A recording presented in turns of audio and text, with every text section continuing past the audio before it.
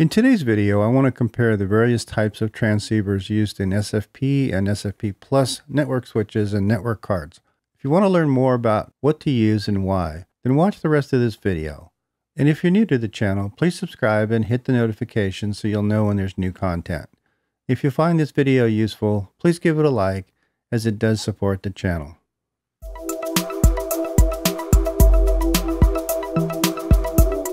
Full disclosure before we get started is that QSFPTek was kind enough to send me these products to help me make this video. They haven't paid me for this review, nor have they influenced it in any way.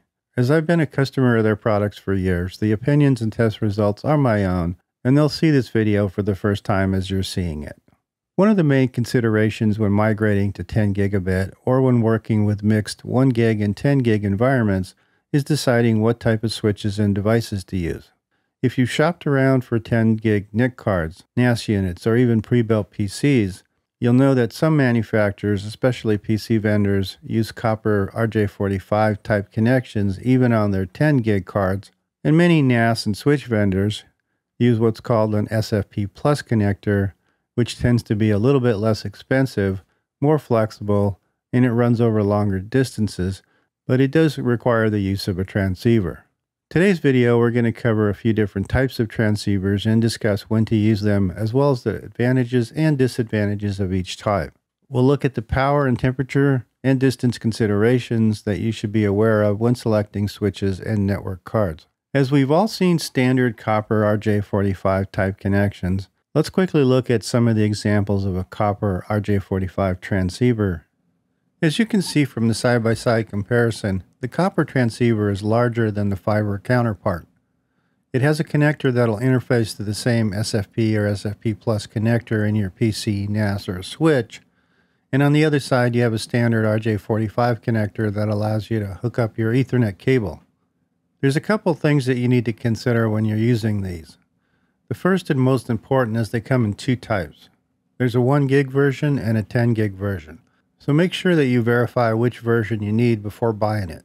There's also some other differences such as distance. The 1 gig version has a limit of 100 meters and the 10 gig version has a limit of 30 meters. The other thing to consider is the power and heat, especially of the 10 gig version. Compared to the fiber module, they draw more power and run about 20 to 25 degrees hotter. So you need to check your switch manufacturer to see how many of these you can attach to your switch.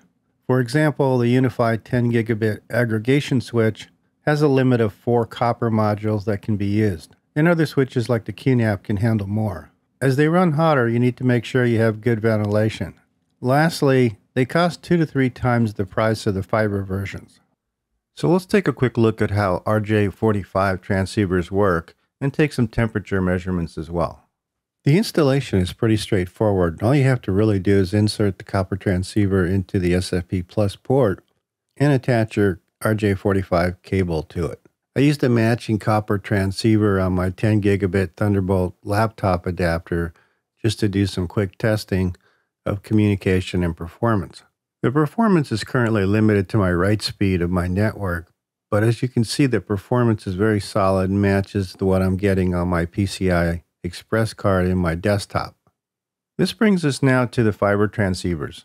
These offer a couple of advantages over the RJ45 versions, with the first being cost, as these can be around 2 or 3 times less expensive depending on the application.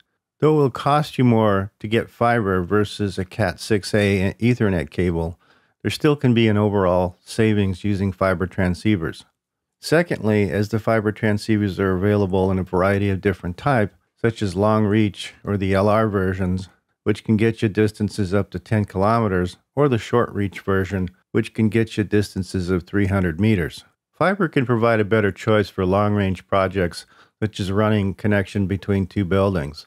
At work, I use an SR fiber connection to go from the front of our main building to the rear building with absolutely no issues. In addition, fiber can also be useful for interconnecting devices such as a NAS unit or other device directly to a switch located on the same rack. NICs and switches that use SFP Plus connectors can be significantly cheaper as well, making fiber transceivers a good overall value.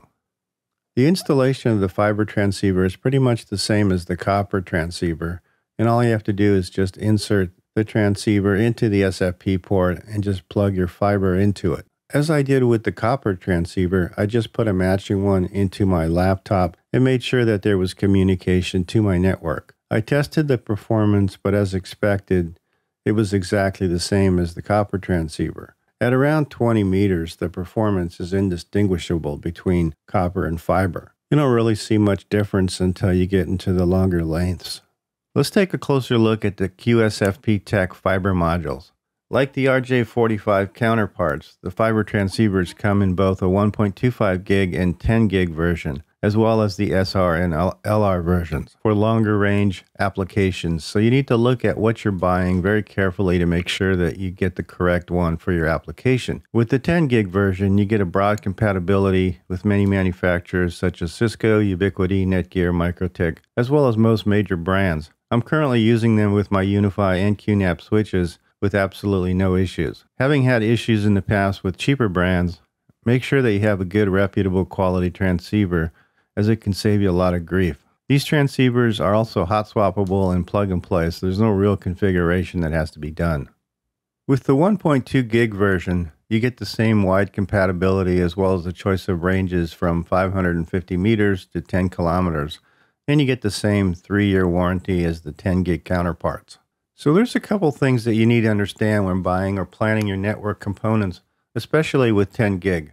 With all but a couple of exceptions, almost all the transceivers sold today, both fiber and RJ45, are single speed, meaning that if you need a transceiver at your switch and one at your NAS or computer or other device, they both need to be the same speed because you can't intermix speeds.